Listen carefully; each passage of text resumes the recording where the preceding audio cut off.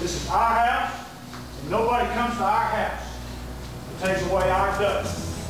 And y'all manned up tonight.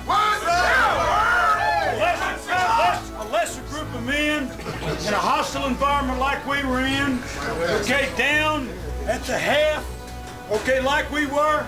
And by guys, you saw the passion out there to set the tempo in the first 5 minutes.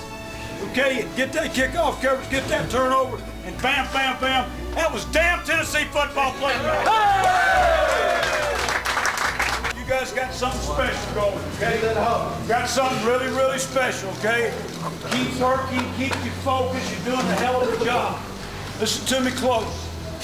Every team that you will play respects Tennessee so much. That is the effort that you will get tonight. That is the best effort Alabama had, and you took it and won the football game going away there to England. Hell of an effort by everybody in here.